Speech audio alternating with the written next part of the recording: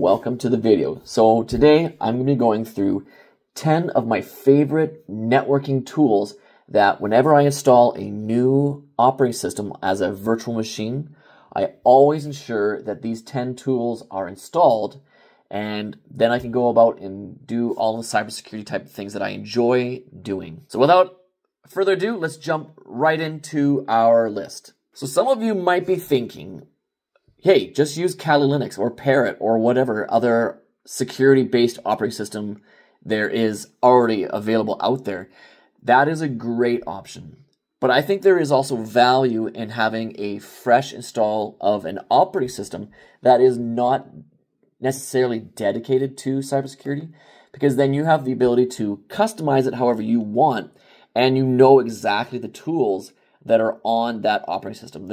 What I've got here is the Ubuntu OS, and it's very fast, it's versatile, and we can actually use the apt to download, I think, almost all of the tools into this operating system. The first tool that we're going to be using here is my favorite networking tool by far. It's Wireshark. It's a GUI interface that shows us all of the stuff that's happening on a network. We can observe things passively and do critical security analysis of our network. It's really easy to install it. We just go apt get install Wireshark. Let it do its thing. Yes. I think Wireshark actually might be one of the first tools that I put onto a new Linux machine. I love it. I've got a ton of videos on my channel based around Wireshark. Go ahead and give those a look. Boom. We've got Wireshark. Let's go ahead and open up Wireshark. So it's just the default Wireshark here, but we can capture traffic on this network that are happening. So let's do that, and let's send some traffic. Ping.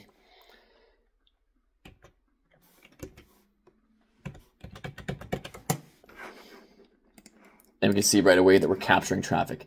Now, a ping is very basic. However, there's so many things that we can do with Wireshark to shows that it's a very powerful tool. Definitely a valuable asset in any cybersecurity professional's toolkit. My next tool is my favorite tool next to Wireshark, and it's Nmap. And that's also really easy to install. You just go apt get install Nmap. We got all that good stuff. Yes. Now, if you're looking for a good book to read about Nmap and sort of study up on it, I really recommend using this book. Oh, where are you? Oh, okay. There you go. I love this book. So good.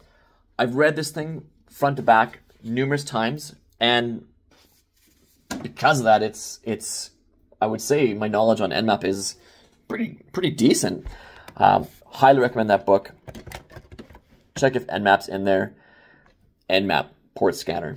There's other tools that we can use for port scanner, and like I'm gonna embed here, gonna do Scapy, and you can do some port scanning with Netcat. But I mean, if you're gonna really go with the best tool, my recommendation is Nmap.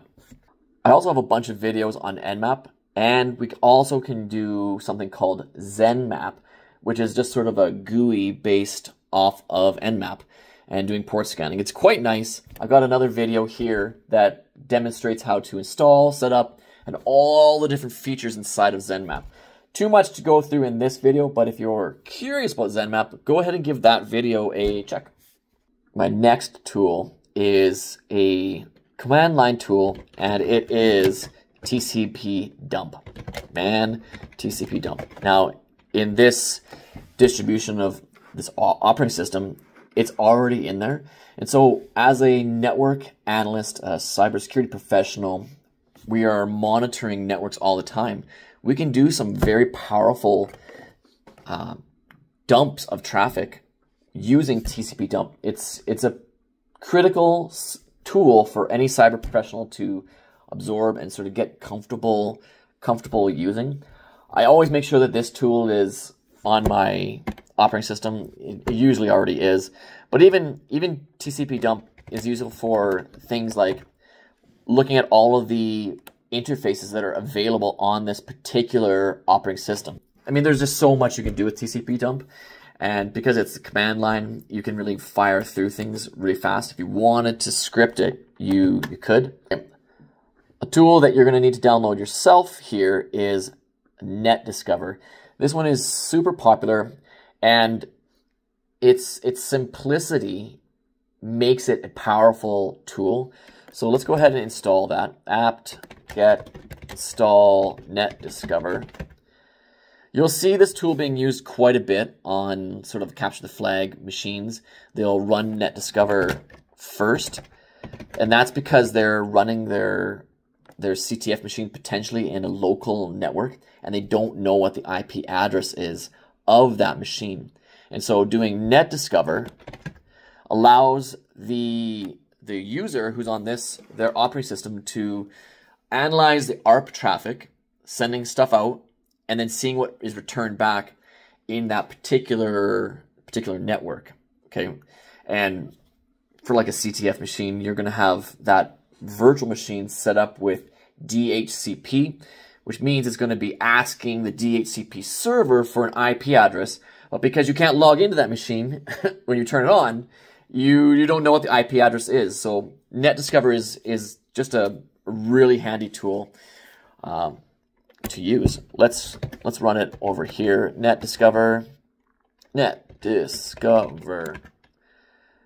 it's just going to run a pretty general one.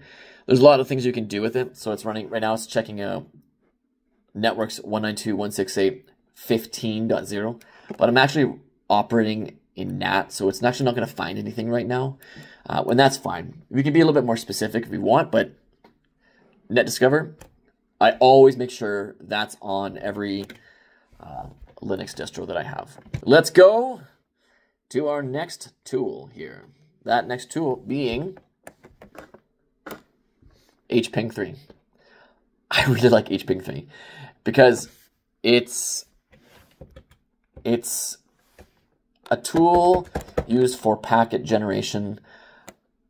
I just think it's really cool that I can make any packet I want and fire it off to a firewall. I could send out 100,000 random packets to any machine on the planet, and I've actually used this tool a ton, especially for firewall testing.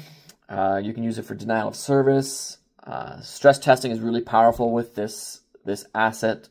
Basically, anything you could dream up of inside of a packet, you can make that with hping3.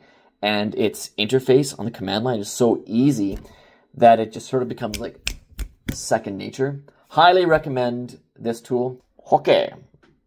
Our next tool that I always make sure is on my operating system is a firewall. Now, I'm quite particular to a particular brand of firewall, and there's all kinds of opinions on this, but I really like Firewall D. I've got a bunch of videos on my channel about Firewall D. For its user interface, I find it's very straightforward, easy to understand, easy to set up. All right, it's a bit of a preference thing. And some people can do just fine using UFW for their whole life, whatever. Our next tool is going to be capitalizing on Python. Python is a crazy powerful scripting engine that we can use for all kinds of tasks. Scapy. This is a tool that can be used for packet generation, just like hping3, but even more, because now with Scapy, we can custom craft packets, send them out, and then wait for responses. Basically, any kind of interaction that you want with a network can be easily done with Scapy. Scapy is really easy to install. Let's go ahead and do it. apt-get install Scapy. This next one is on my operating system already, but it's, man, how about, man, Netcat. Beautiful. Netcat, super powerful. You see it all the time. It's a very, very powerful tool for, we can do port scanning, I believe. We can do opening up ports. We can have shells opened up on other machines. And if you're spending any amount of time in cybersecurity, you'll need to get familiar with the Netcat tool. Love it. Amazing.